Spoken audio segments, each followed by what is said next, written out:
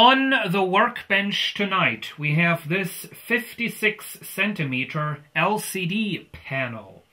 This came out of a Medion television, hideously cheap thing. The high voltage power supply was bad. It would always turn off after a while. This screen still has CCFL lighting, so it has no LEDs for the backlight. If it had LEDs, you could actually make something out of it. So we are going to tear this screen apart. And for that, we need to flip it around. And as we flip it around, we can also see that this was made by Samsung. It is the LTM220M1-L01. Here we have the connections for the lighting, for the backlight, and it seems like there are tabs all around on the edge that we have to pry apart, and then it should be fairly easy to take this thing apart. I was first thinking I'd had to use a Dremel tool to get it apart. Anyway, I'm thinking we'll probably also have to take off this. Screws are out. Let's see if we can pull this off. We should be able to. Yeah, there it goes. Okay.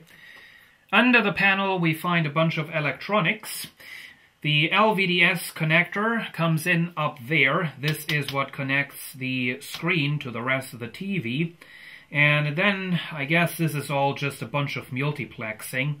And then of course we have all the connectors up here that then will lead to each individual pixel on this panel. So we ain't gonna need that anymore, I don't think. They didn't even use any plugs on this. This is just, I don't know, is this glued on? It's not soldered on, it just seems to be glued on. Yup, it sure is. Just like some sticky tape. Let's begin and pry those tabs apart. We should be able to, oh yes, it shouldn't be too hard to get the framework apart. Just need a bunch more screwdrivers. There we go. Seems to pop apart already. Oh yes. Okay, so that was easy. No need to get out the Dremel tool. So this frame can actually, I might be able to make something out of that frame. The outer layer, that appears to be glued in place. Huh. So, well, that's interesting. This is obviously the LCD screen itself. And wow, got a nice, this is like a mirror in the back. No, this is not glass. This is some plastic for sure. So this outer part looks like it could come off if it wanted to.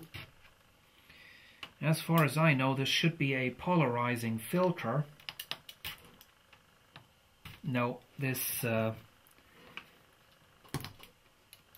is very much glued in place. It is somewhat transparent, as you can see. Of course it has to be, because there is a backlight behind. So we're going to put this to the side.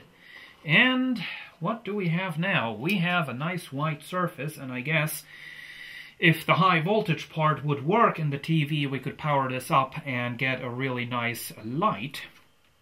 But of course, the high voltage part is FUT, so that's not going to work. So, okay, so it seems like we have another frame around this. This time a plastic frame. This has the wiring for the fluorescence in it. You might be able to see that.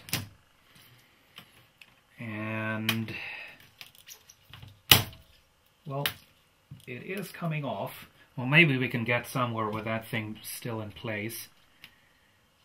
Ah, there we go. Here we have a nice foil. Not sure what this would do. Once again, it's kind of like a mirror. It's, you know, it's partly transparent, but it also reflects quite a bit. Ooh, that's a really funky filter right there. Look at that. Well, it doesn't really look that great on camera.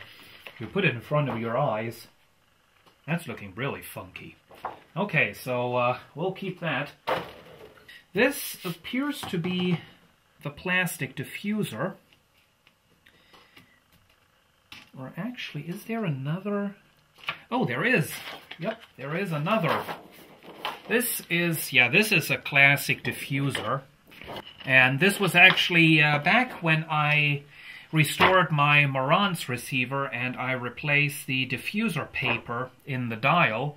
Somebody suggested that I take one of these foils out of a television, use that as a diffuser. It's definitely a good idea. So, for that purpose, I will keep this. And now, might not be able to really see that because it's white, but this is now a clear block of plastic. And it seems like we have our fluorescents in the top and the bottom. The wires connecting these fluorescents are quite solid.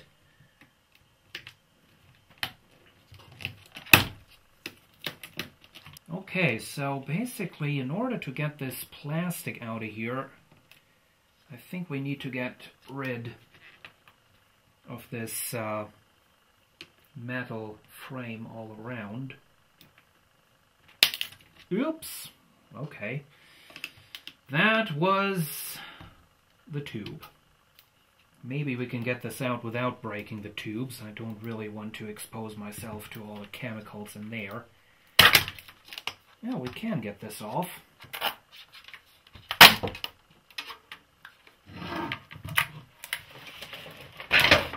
Ah, okay. So we now have...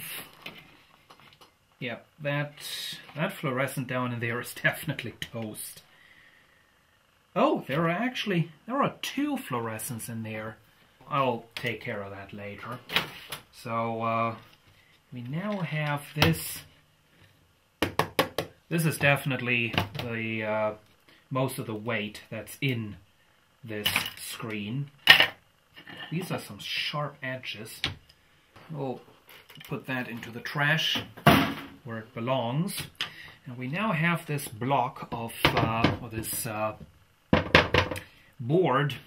That's definitely a keeper. It is not 100% transparent. It has like a dot structure on the back. I guess that's also helping with diffusing the light across the screen. So that's this piece of plexiglass. It's definitely going to be handy for something. And so at this point we're only left with this part of the screen, with this, this is a nice white piece of plastic all the way at the back. We're able to take out the fluorescent tubes, what remains of those, much rather. And now you should be able to see it pretty well. There are two of these things. They are quite thin. In fact, they are thin enough that I can bend these with my hand, as you can see. So those are the fluorescents right there. And I'm gonna get those out of the way. I don't want those to break any more than they already are. Okay. It's glued in place, but we can get it out. So here we have a white foil. And that is the last layer. This is, glass all over myself. This is the back. Some really, really flimsy, thin metal. Absolutely no quality in this. So, to quickly recap, interesting parts that we got out of this screen. We got a metal frame. That should be good for something. We have a piece of white foil. We have this plexiglass board, a diffuser, and this funky thing. That's the end of this video. Thanks for watching, and see you again soon.